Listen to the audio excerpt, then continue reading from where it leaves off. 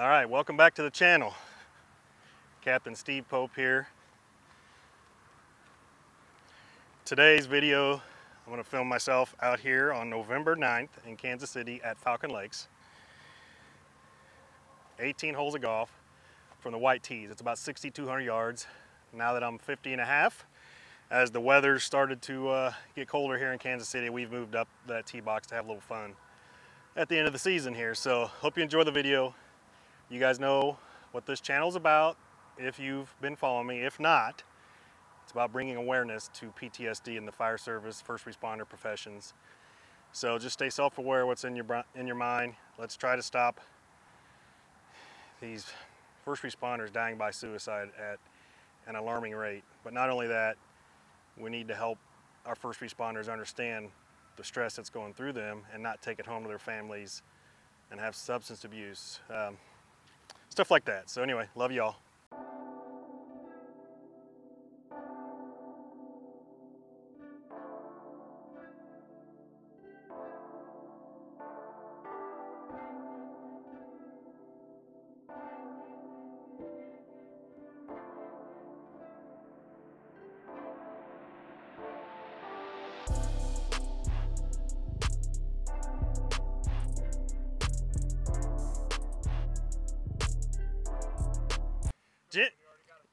Jim, you said in one video that it adds 40.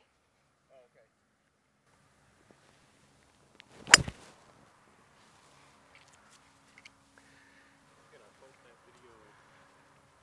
I got about 190 to this pin. I'm gonna hit it's into the wind, so I'm gonna hit the 22-degree hybrid.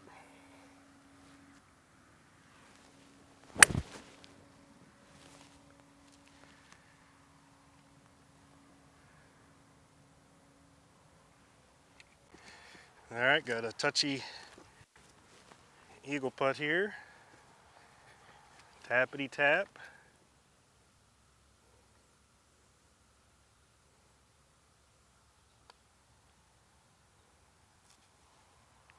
Good roll. Thank God that went in, because it would have been 5-6 feet by. Shut up, it's in. If it's in there now, folks.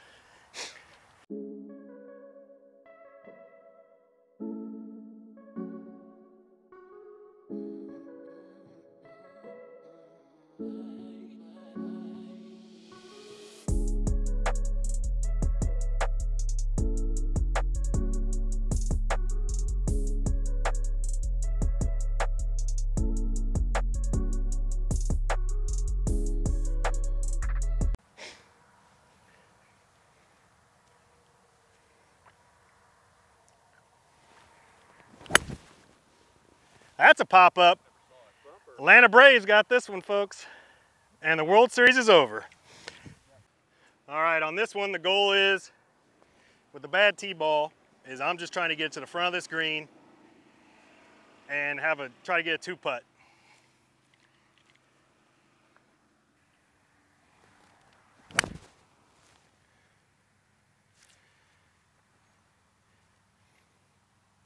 If it made it to the middle, that's good. I couldn't really tell. I think you're on. Middle. All right, I got myself up on this top shelf. Surprisingly, that 7-iron from like 180 released out of the fairway, so.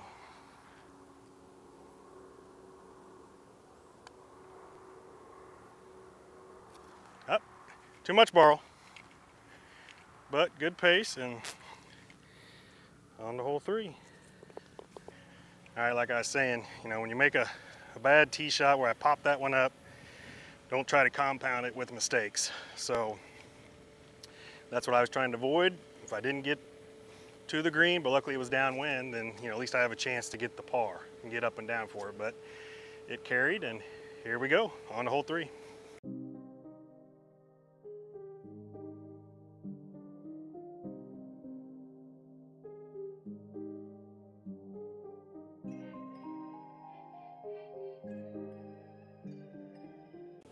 All right, we got this pin up front today. The guy's cutting something next to me here. Luckily I have the external mic on. All right, we got 106 pins up front. I got a 50 degree here. It's downwind a little bit, so.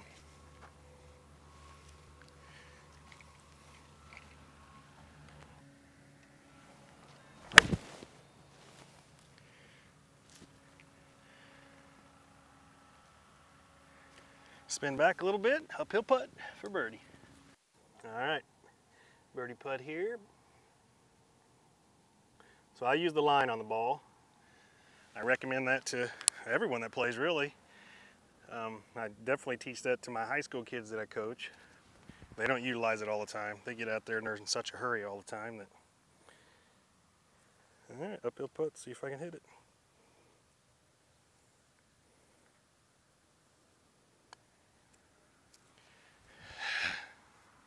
I think I pushed a little bit, misread it. Either way, I'm in for par. So I know I need to get my right hand too involved with my putting. When I edit all my videos, I see that. It's just something I got to work on, and I don't put the time in on the putting and my game, really. I just like to get out here and play most of the time. So anyway, if I could do that, and I know this winter I'm going to devote more time to some indoor lessons with Imperial Golf, so go watch that video with my swing analysis. And I'm going to have them give me a putting lesson too and get me ironed out where I feel more confident over those type putts. So.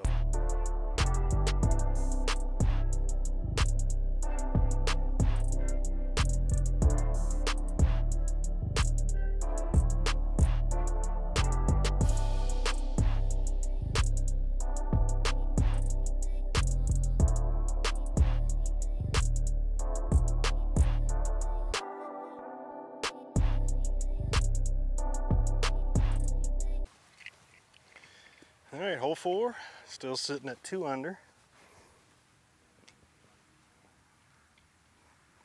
Gonna go ahead and hit my 12-degree. It's downwind.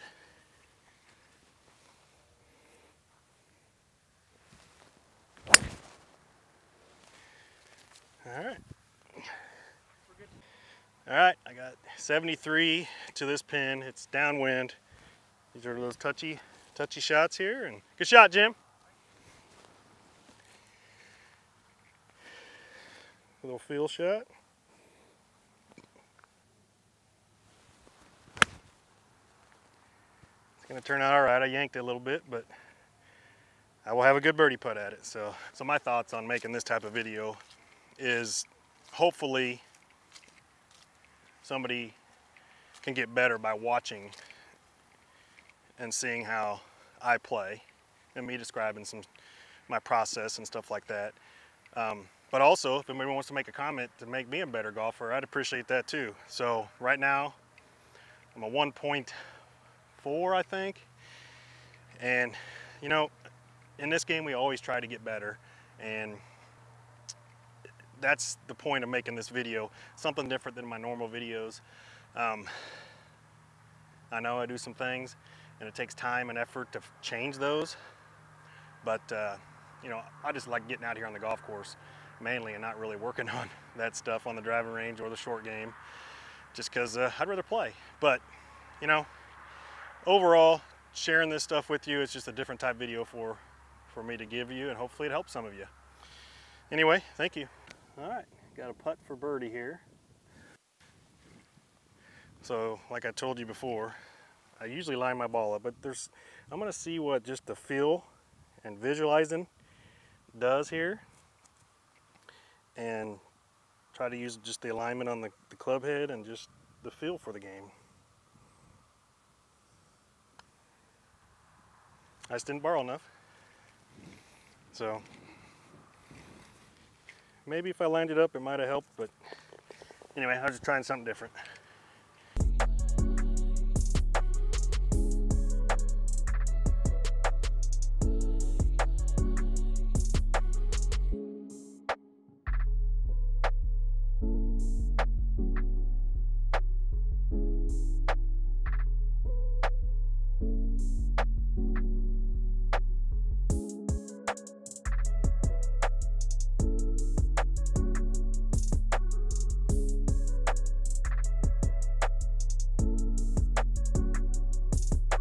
All right, par 5, a little saddle, so it helps bring the ball back if you don't hit a terrible shot.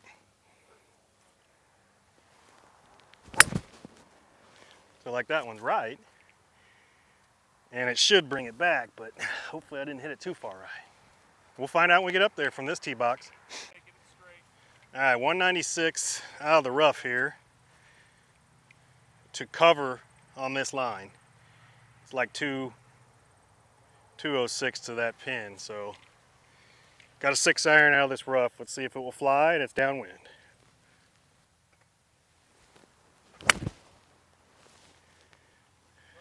It's right at it. Let's see if it flies. Can't tell from here because I'm blind, but it was struck well. All right, there's the ball mark. There's the flag. So I went through the process right. I'm trying to gauge that 6-iron. My ball is just over the green. I got a touchy chip.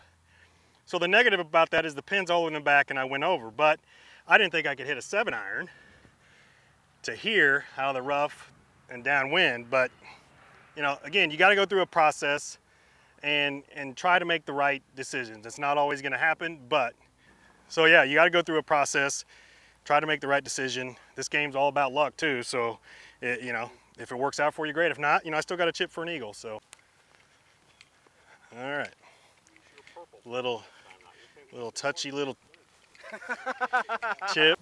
All right, so I'm trying to use the ground with this bounce, pop it up and let it go out. And I didn't accelerate. Stuck it right in the ground. It was a tough chip, but I didn't execute, so Jim's kind of gave me a little putt, a read, so no excuse, right, boys?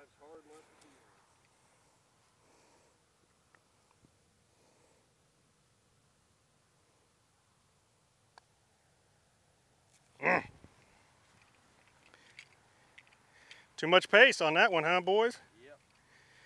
Now I'm sitting there for the eagle, and now I'm grinding for the par.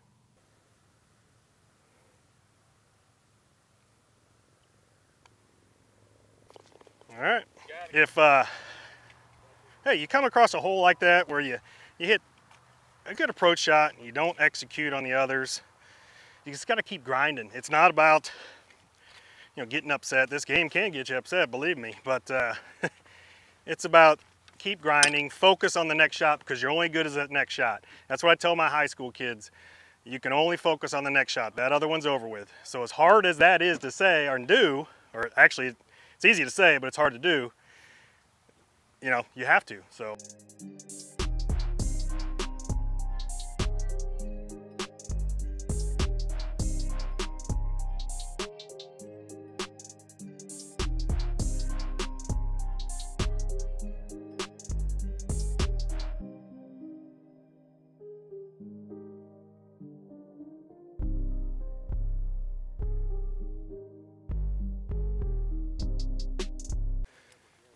All right, hole 6, into the wind.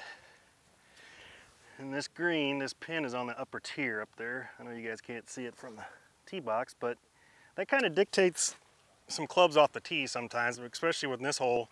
You got bunkers on both sides of the fairway where you can get to, but with the wind in the face today, even from the whites, it might not get there. We'll see.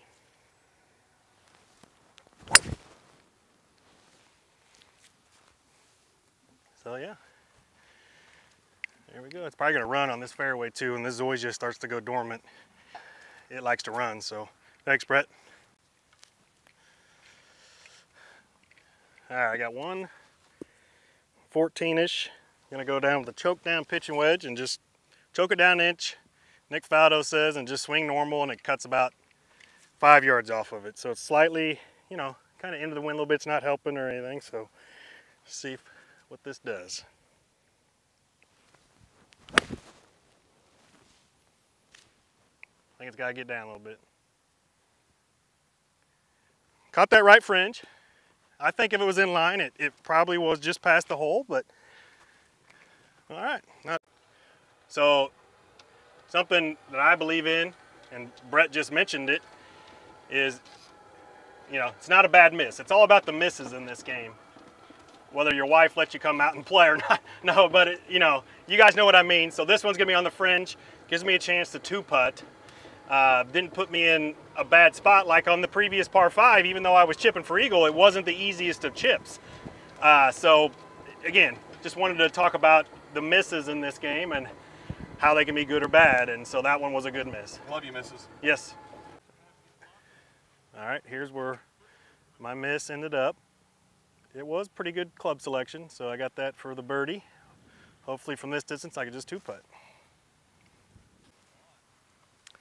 So this putt, this is somewhat of a precarious pin position, so I got to be careful with this that I don't hit it too hard, and there she goes.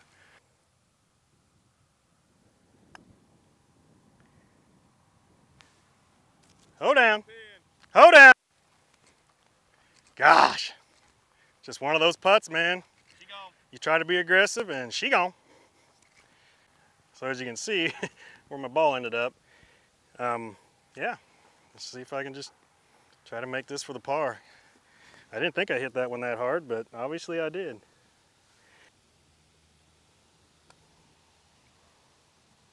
I thought it went back right, but look at it going left there. So on those pins like that, there's a high school golf coach I coach with, and he works out here at the golf course in the maintenance and the pro shop, and every now and then he sets pins. And so when there's a pin position like that, we call them the Doug pins, because that's not very friendly one there. All right, thanks for watching part 1 on how I try to play golf. Anyway, I hope you found some of the things I talked about and the way I play can help your game. And again, I'm open to comments, anybody that can help me play better. I know I got things to work on, and I'm fine with that. It's just, like I mentioned earlier, I don't put the time in on the range and the short game. I enjoy just coming out here and playing because it helps me decompress. So again, for my brothers and sisters out there in the first responder professions, please be self-aware of the stresses in your life, what's going on. Because believe it or not, I did not realize the stresses from being a firefighter, what it was doing to me in my home life. So, having said that, if you're irritable, got a lot of anger going on, there's probably a reason why.